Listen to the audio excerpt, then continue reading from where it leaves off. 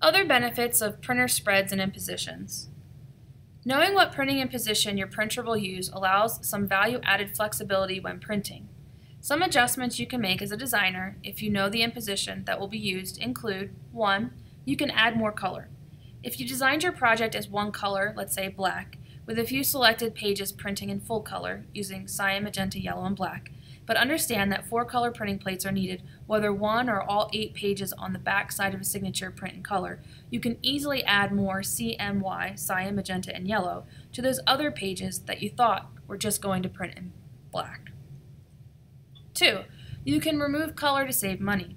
The same idea works in reverse. Instead of asking for a 4/4 cyan, magenta, yellow, and black over cyan, magenta, yellow, and black printing quote, you can explain to your printer which pages print 1/1 and which print 4/4.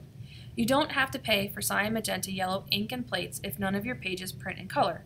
If this is the imposition that your commercial printer is using, and pages 2, 3, 6, 7, 10, 11, 14, and 15 are all printing on the back side of the sheet, if you design all of those pages to just contain black ink, you can get a 4/1 quote, cyan, magenta, yellow, and black over black, meaning that pages 1, 4, 5, 8, 9, 13, 12, 13, and 16 will all print in cyan, magenta, yellow, and black, so you can add as many color images to those pages as you want.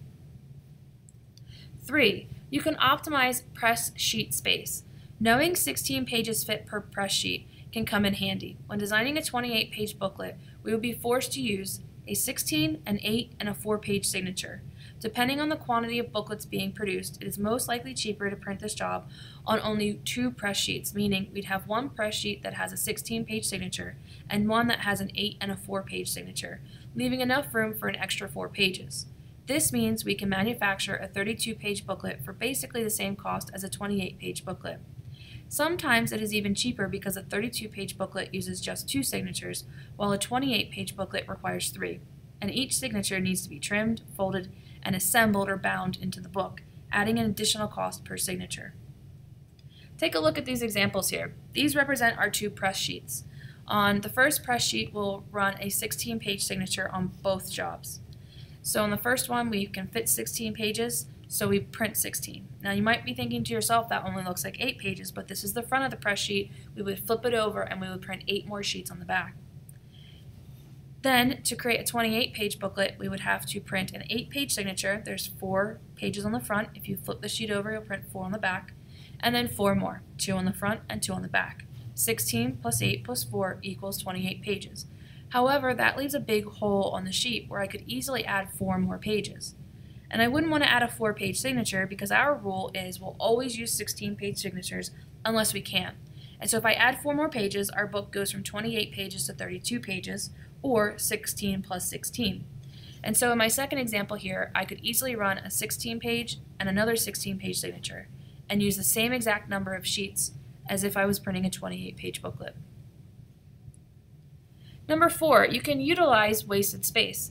Maybe we don't have the option to add 4 pages to the booklet example from the previous slide, so we're stuck making a 28-page booklet. In that case, we can still use our knowledge of printer spreads to know we have unused space on the press sheet. If there is something else in our pipeline that uses or can use the same ink, colors, and paper with a relatively similar quantity, we can request the 2 jobs be printed at the same time.